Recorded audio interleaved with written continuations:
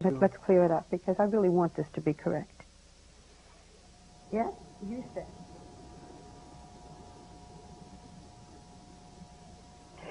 We're going to interrupt this program for a special bulletin. We will pause for a moment first to let our other stations around the nation join us.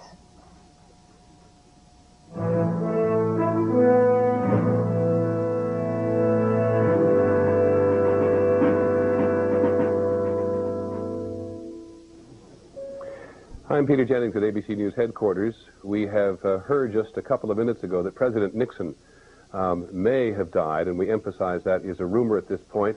We say so because President Clinton has decided he's going to come to the White House cameras in a very short period from now and make some statement, and virtually all of our sources say that it has to do with President Nixon. But as soon as we're able to confirm that for you, we will be right back.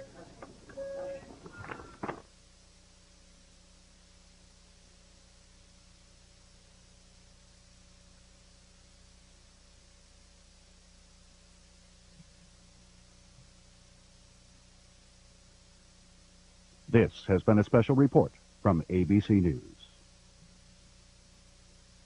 We return now to 2020 in progress. Minister Farrakhan is very convincing in expressing his beliefs, but we checked on his claims about AIDS and crack, and I'd like to tell you what we found. Expert researchers and sociologists not associated with the government say that crack was already deeply entrenched in major U.S. cities prior to Minister Farrakhan's 1985 speech, and that the principal agent of its distribution was not the U.S. government, but illegal.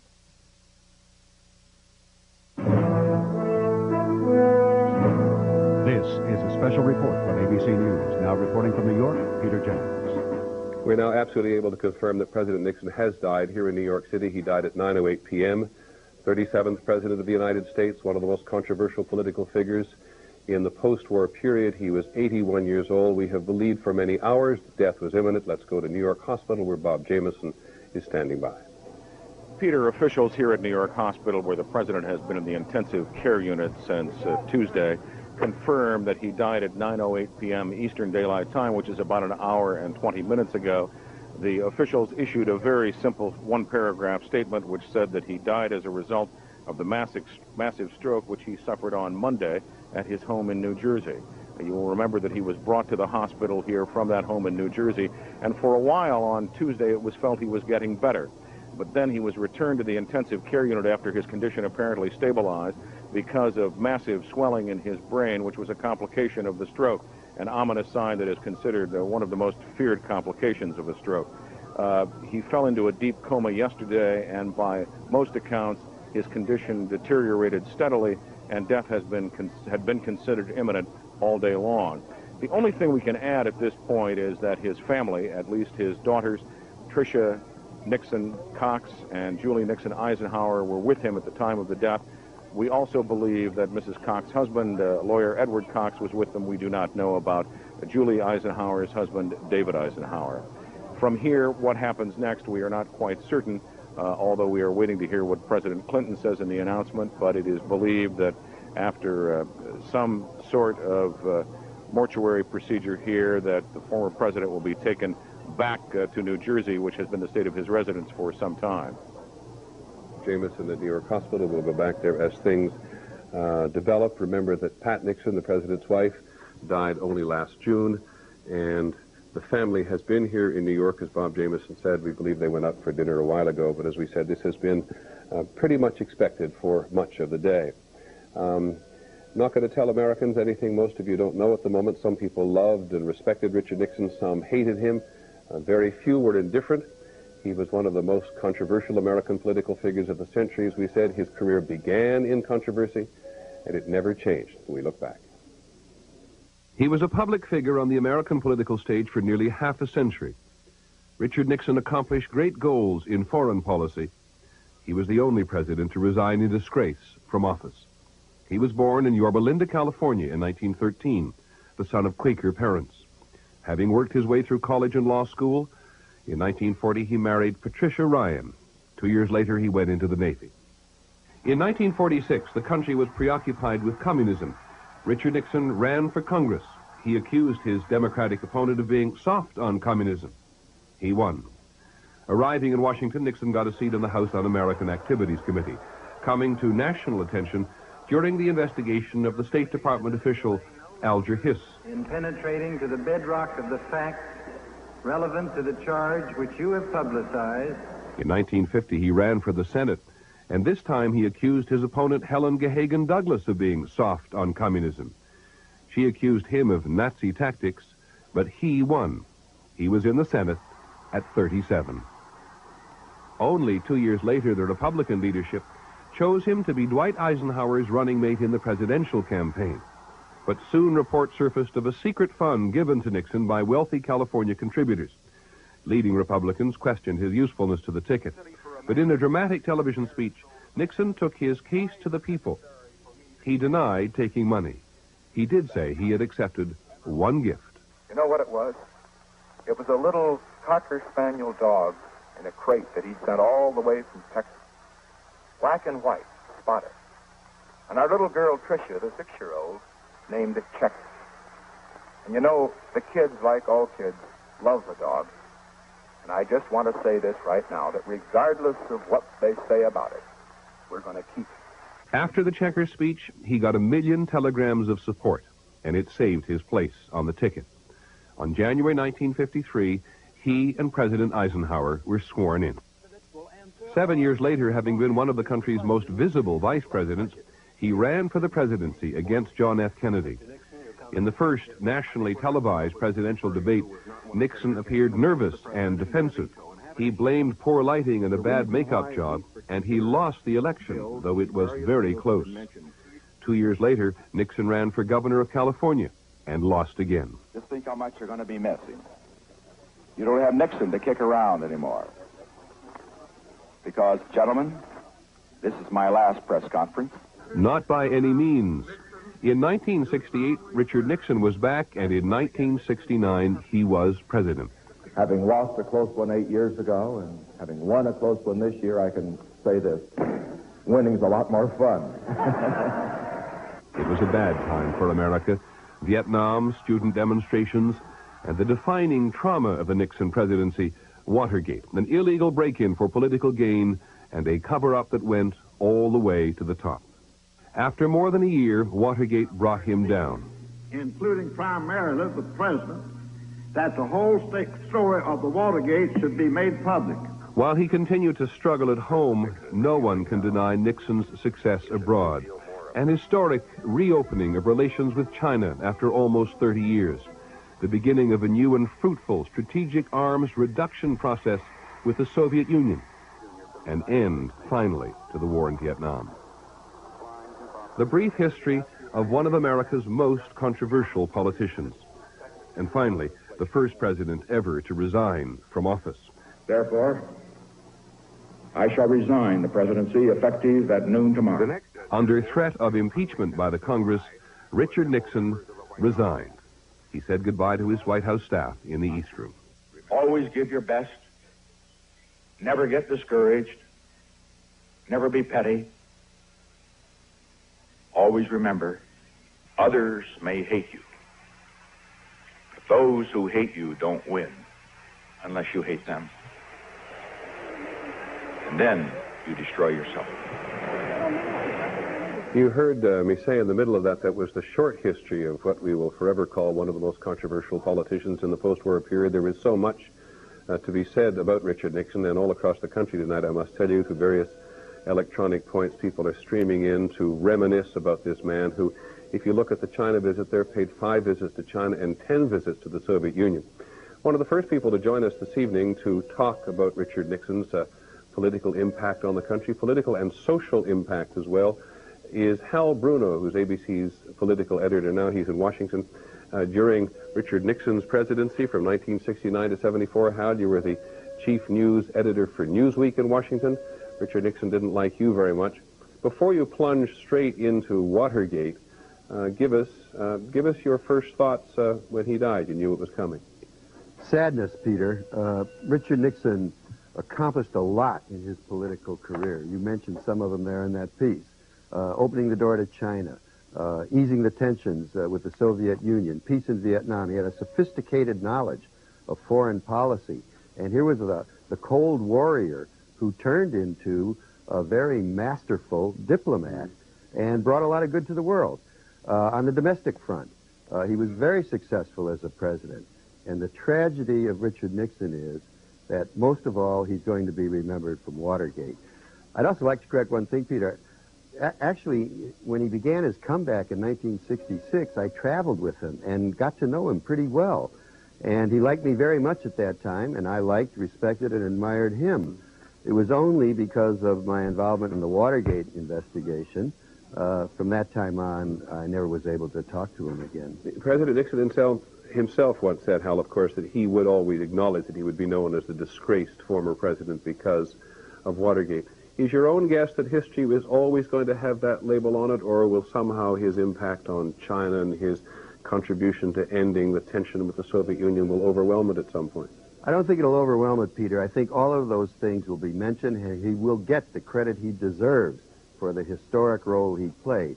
But always there is going to be the blot of Watergate, because there never has been anything like that in our political history.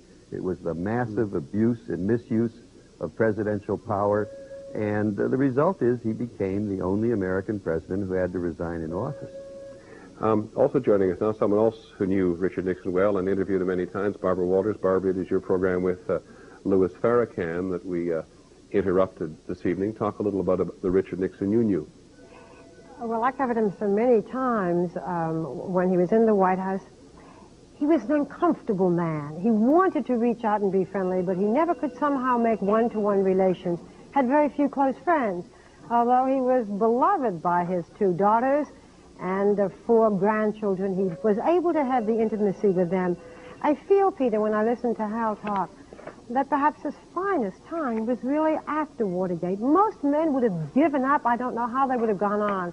This man had humiliation, a very serious illness, and yet behaved with respect and discretion, didn't seek the limelight, never went back to the White House, and through his writings and through his knowledge of foreign policy, won the respect of people who had really felt that he had disgraced the presidency.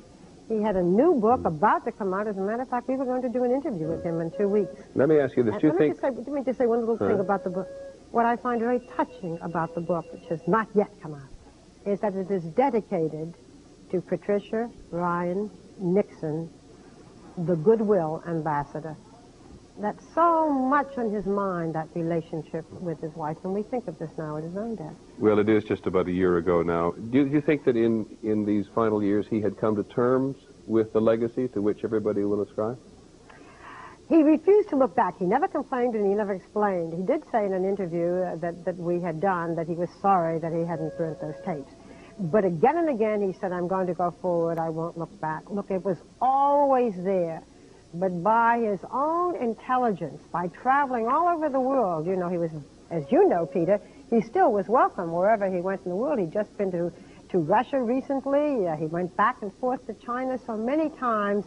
He continued to live his life as a man who respected himself, and I think most of us ended up feeling that way about him. We have a report, we have a piece that Barbara prepared earlier about her reminiscences. We're going to come to that in a moment, but I think it's probably only fair, particularly for our younger viewers. One's appraisal of Richard Nixon has a fair amount to do with not only, as Barbara said, where you lived in the world, because people in other lands just did not have that sense of impact that people in America did at the time of Watergate, but also how old you are, because there's so many Americans now who weren't politically aware, to say the least, at that particular time. So here is a little bit of Watergate from our reporter, Jim Wooten. I, Richard Nixon, do solemnly swear that I will faithfully execute the office of President of the United States. He'd heard the words before, and the music too. His second inauguration, a capital moment in his long career, for by January '73, he'd crafted promising new ties to China and to the Soviet Union, and the Vietnam War, that great gash in the American body politic, was at last winding down. Richard Nixon seemed happy and hopeful. As we meet here today, we stand on the threshold of a new era of peace in the world. In fact, he stood on the threshold of disaster and disgrace. For by January 73, his presidency was also winding down. Its ending had its beginning the previous June at this office hotel residential complex called the Watergate, where several Republican operatives were caught inside the Democrats' headquarters. And by January 73, this man, James McCord, one of the 7 men on trial for the break-in, was telling federal judge John Sirica that Mr. Nixon's aides had not only committed perjury during the trial, but that the White House had tried to buy the defendant's silence with cash and presidential pardons and good jobs when they'd served their time. I had no knowledge of the Watergate at all, no involvement in it. Almost overnight, Watergate became a synonym for scandal, as the burglary was revealed as merely the tip of a much broader conspiracy funded by the Nixon Re-Election Committee, designed to sabotage the Democrats and approved by this man, John Mitchell, the Attorney General of the United States. The question then was the President of the United States involved? I began by telling the President that there was a cancer growing on the presidency, and if the cancer was not removed, the President himself would be killed by it. John Dean, the young White House counsel in charge of a cover-up that was rapidly unraveling. And as it did, the casualties began to mount. H.R. Haldeman, John Ehrlichman, Mr. Nixon's right-hand men, fired, though defended for their loyalty. I will not place the blame on subordinates, on people whose zeal exceeded their judgment, and who may have done wrong in a cause they deeply believe to be right. But at the Senate Watergate hearings, no one could find a hero, though as a long list of crimes and dirty tricks began to emerge before the American public, Mr. Nixon himself emerged relatively unscathed. In all of the millions of words of testimony, there is not the slightest suggestion that I had any knowledge of the planning for the Watergate break-in. As for the cover-up, my statement has been challenged by only one of the 35 witnesses who appeared. Challenged by the man in charge of protecting him, John Dean. He'd made a deal with the government in return for his testimony that Mr. Nixon was indeed part of the cover-up. And challenged as well by this man, White House aide Alexander Butterfield, who said Oval Office conversations were routinely recorded on taping devices. There was no doubt in my mind that they were installed to record things for posterity. Certainly not for the Watergate Committee, and Nixon refused to hand over the tapes. This is a rather remarkable note about the tapes. If you notice, the president says he's heard the tapes, or some of them, and they sustain his position. But he says he's not going to let anybody else hear them, for fear they might draw a different conclusion. In October 73, fed up with the efforts of Special Prosecutor Archibald Cox to get his hands on the tapes, the president fired him. Attorney General Elliot Richardson and much of the senior staff at the Justice Department resigned in protest. And the Saturday night massacre prompted Congress to consider Mr. Nixon's impeachment. He backed down, appointed a new prosecutor, handed over some of the tapes, and blamed it all on reporters. And yet, don't get the impression that you aroused my anger. You see, I have that impression. One can only be angry with those he respects. October ended with an 18-minute gap in one of the tapes. Just an accidental erasure, said his secretary Rosemary Woods, who then demonstrated how it might have happened.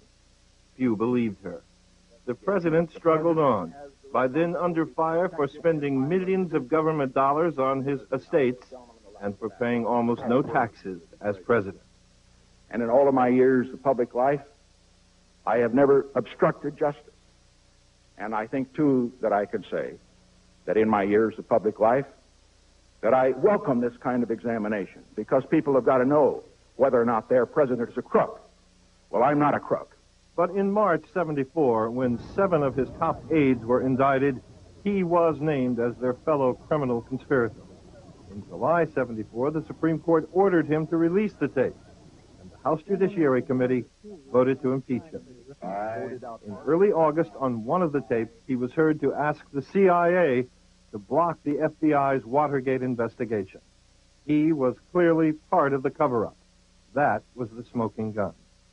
4 days later, on August 9th, after decades of seeking the White House, but only 2,000 days as president, he resigned with this emotional benediction to his staff.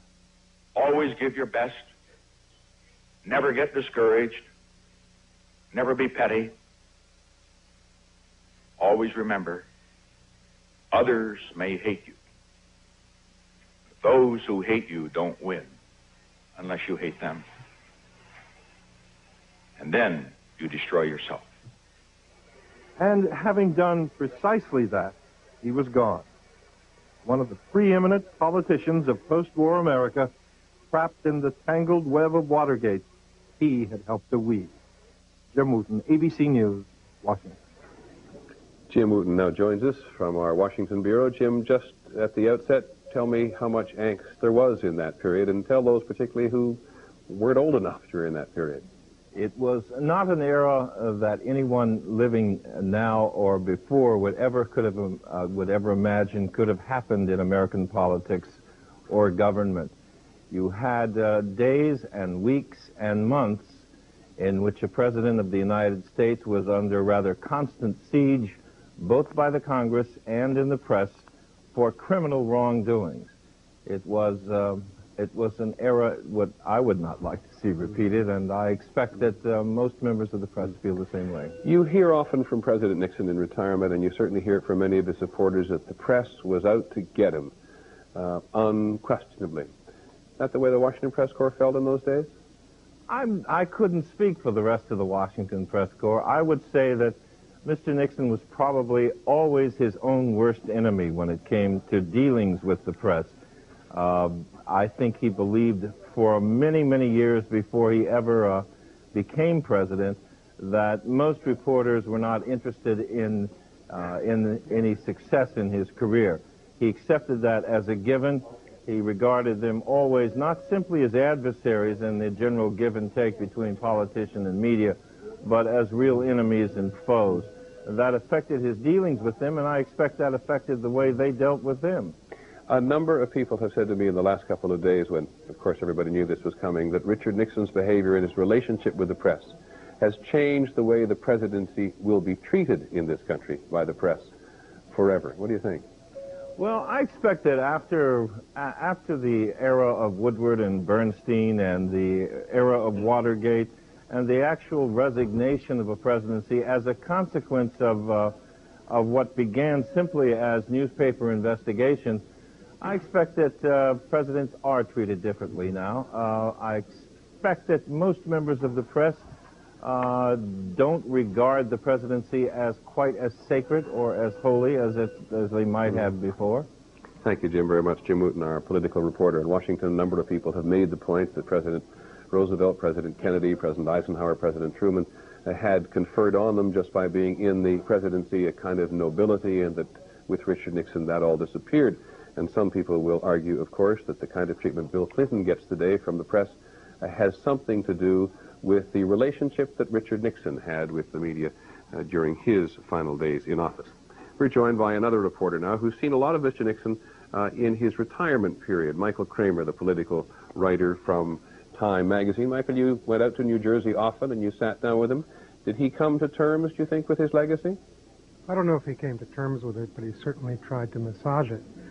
Jim spoke about how he always felt that those of us journalists were his enemies. Afterwards, after he resigned, I think he tried to co-opt us, make us allies, make us tools of his rehabilitation. And he was very assiduous at doing it. How did he do it? And very successful. I think he did it basically by force of intellect. Whatever you can say about the man, he certainly had quite a brain.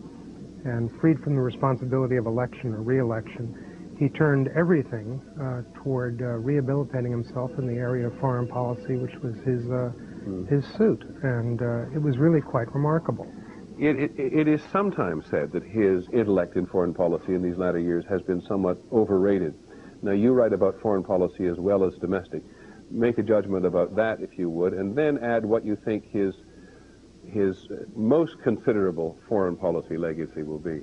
Well, I think that those who would say it's overrated have to answer the question compared with what. Good point. With the possible exception of his Confederate, Henry Kissinger, I don't think it's possible to compare him with anyone else. And even Kissinger, I think, in some of his quieter moments, gives a lot of the credit for the promulgation of foreign policy during Nixon's presidency to the president himself. I think in recent times, one of the most interesting things that Nixon has done, and he did it during the 1992 campaign, was cause both President Bush and then Governor Clinton to get on the bandwagon to support reform in Russia. And I think it was a real question at that point whether or not either of them would do that. I think he propelled that debate. He gave it an intellectual underpinning, and it's where we are today. Now, you can argue with a policy. You can say that we've gone too far, but I think it has its genesis with the clarity of thought that he brought to how to treat Russia in the post-Soviet period. Michael, just stay with us for a second, just so I remind people exactly what has happened. President Nixon, 37th president, died at 9:08 here at New York Hospital. He had went into a deep coma last night. It was literally only a matter of time. We knew pretty much this afternoon that he might not last throughout the evening. His family, his two daughters, and their husbands have been up here in New York through the day.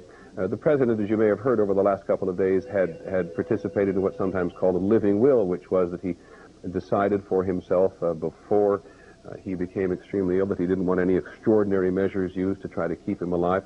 Beyond that, we're not altogether sure what the family has decided, though they do not want, we're told, a state funeral in Washington, that he will be buried in California, where Mrs. Nixon, his beloved wife, who died a year ago, was buried. And beyond that, we simply do not know. But we are waiting for President Clinton to come and make a statement in the White House in about a minute and a half from now. We are joined also, as I said, people were coming in from around the country here in New York, by Tom Wicker, former reporter, political reporter, former columnist for the New York Times, who wrote a very well-known book about Richard Nixon called One of Us. Tom, you may have only, I'm over here a bit, if you can look a little to your right. Tom, there we are, thank you. We have only about a minute and a half at the moment, but you've written so extensively about, give us a first impression of how you remember him. Well, I think Mr. Nixon was one of the most informed and thoughtful presidents that we've had. He was known for secluding himself in a room and putting together his own speeches, maybe not the final text, but the general outline of it. And I think most presidents have not been that inner-directed. You told me the other day why you had given your book about the president the title One of Us. I'm not sure we can squeeze it in a minute, but try. Well, because I thought that he shared many of the qualities that most of the American people do. They don't perhaps like to admit it, but he had said himself that you have to understand the dark side of the American people in order to deal with them, something to that effect, and I think that was true. This is a president about whom almost immediately upon his death, people are talking about the dark side as well as the upside. Well, it was very visible. I was thinking a little about the appellation, the nickname Tricky Dick. Where did he get that? He got that in the 1950 campaign against Helen Gahagan Douglas. It was her enduring revenge for being defeated by Richard Nixon that she pinned that nickname on him. This was the very first Richard Nixon, the anti-communist, in America's preoccupation with the Cold War right after the war. He rode anti-communism through the Helen Gahagan Douglas campaign and through many others, didn't he? Yes, and through the exposure, if that's what it was, of Alger Hiss. That was what brought him first to the attention of the American public. What was it about him that impressed you in this regard? He was an anti-communist who went to China. He ended 23 years of American isolation of China. He was an anti-communist who started the process of détente and nuclear arms reduction. What was it about him that made him make that corner? Well, he was a very contradictory character. He was generally regarded as a Republican conservative, but he was not a doctrinaire conservative. He had a horror, for example, of unemployment. He imposed wage and price controls for the first time in peacetime that any president had ever done. Nixon was a strange and contradictory character in that way, but in particular, he was interested in foreign affairs and devoted himself to that. Tom, hang on with us for a second, as I've asked everybody else to do. Barbara Walters, we cannot help but talk about Richard Nixon without talking about Henry Kissinger. Barbara Walters talked to Kissinger just yesterday about the Nixon legacy. Barbara, why don't you introduce this for us? Well, of course, Henry Kissinger served as the Chief of National Security for Richard Nixon, and then as his Secretary of State. He was with them throughout Watergate and into Gerald Ford's presidency, and the two men together formulated the foreign policy, and they were an odd relationship as two men, and Henry Kissinger remembers those times. Dr. Kissinger, what do you consider Richard Nixon's greatest foreign policy achievement? I think his most significant achievement was conceptual, that he tried to take the various elements of American foreign policy and relate them to a central theme and make them operate so that they were mutually supporting each other.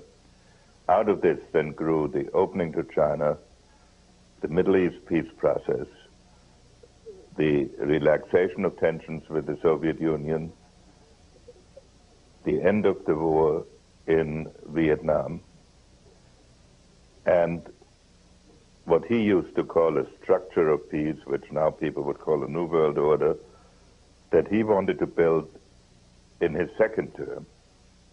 What do you think was his greatest disappointment or failure in foreign policy? Well, his greatest disappointment was, obviously, that what had been so carefully set up in the first term could not be brought to fruition in the second term.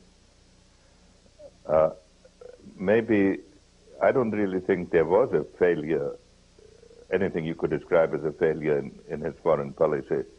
Perhaps he was a little too intellectual in his approach. Perhaps he thought that he did not understand, as for example Ronald Reagan did, that you have to appeal to the emotions of the American people and not only to the intellect. You knew Richard Nixon very well and worked with him very closely. He was such a contradictory man. Describe him for us as best you can in personal terms. How did you feel about him? We were a strange combination because he recruited me from the staff of his major opponent in the Republican Party, Nelson Rockefeller. Our backgrounds could not have been more different. He from California, I a refugee from Europe. We had very little social contact, but that didn't mean very much because Nixon didn't have much social contact with anybody except one or two personal friends. He fulfilled himself mostly in working. Strangely enough for a politician, he was extremely shy. He hated to meet, at least until later in life, new people outside of a work context. Part of Barbara Walters' interview with Henry Kissinger, who said they had a strange relationship. Indeed, they did. In both Kissinger's memoirs and President Nixon's memoirs, they are both flattering and critical of each other. But we've interrupted because President Clinton has now showed up at the White House and clearly wants to talk to the nation on this occasion. He's going to do so in the Rose Garden, which of course reminds us that Tricia, President Nixon's daughter, who's now 48 years old and married to Edward Cox, was married in the Rose Garden. And the fact that Tricia is now 48 and her sister Julie is 45 will remind many in our audience of the passage of time. But President Clinton wishes to speak to the nation. It is my sad duty to report to the people of the United States that Richard M. Nixon, who served as our 37th president, died this evening in New York City at 9:08 p.m. with his family at his side. Hillary and I send our deepest condolences to the entire Nixon family. We hope that Tricia and Edward Cox and their son Christopher, and Julie and David Eisenhower, and their children, Jenny, Alex, and Melanie, know that the best wishes of all their fellow Americans are with them during their moment of sorrow. It's impossible to be in this job without feeling a special bond with the people who have gone before. And I was deeply grateful to President Nixon for his wise counsel on so many occasions on many issues over the last year. His service to me and to our country during this period was like the rest of his service to the nation for nearly half century. He gave of himself with intelligence and devotion to duty, and his country owes him a debt of gratitude for that service. We face today a world of increasing uncertainty and difficult challenges, but it is a world of great opportunity, in no small part because of the vision of Richard Nixon during a particularly difficult period of the Cold War. He understood the threat of communism, but he also had the wisdom to know when it was time to reach out to the Soviet Union and to China. All Americans, indeed all people throughout the world, owe him what he regarded as the ultimate compliment. He was a statesman who sought to build a lasting structure of peace. To be sure, he experienced his fair share of adversity and controversy, but his resilience and his diligent desire to give something back to this country and to the world provide a lesson for all of us about maintaining our faith in the future. In spite of everything, that faith led President Nixon to leave his mark on his times as few national figures have done in our history, and led him to continue to serve right up to the end of his life. Indeed, no less than a month before his passing, he was still in touch with me about the great issues of this day. Again, I say the sorrow and the best wishes of the American people are with President Nixon's family. We thank them, and our prayers are with them. Thank you. Have you spoken to the family, Mr. President? I have. I spoke with both Tricia Cox and Julie Eisenhower this evening, and we had a very good visit. Well, are you going to the funeral? Excuse me? Are you going to go to the funeral? I intend to go, yes. Will it be, you know? The family has not made announcements, and I'm not sure they made final decisions. It's my understanding that the funeral will be in California, and they'll announce something about it probably tomorrow. Will all the presidents be going, former presidents? I can't say that. Can you tell us something about your relationship with Mr. Nixon? Yes, well, we made contact with each other shortly after, I think shortly after the election, either that or shortly after I came in here. And then, as you will remember, I had him up to the White House for a visit.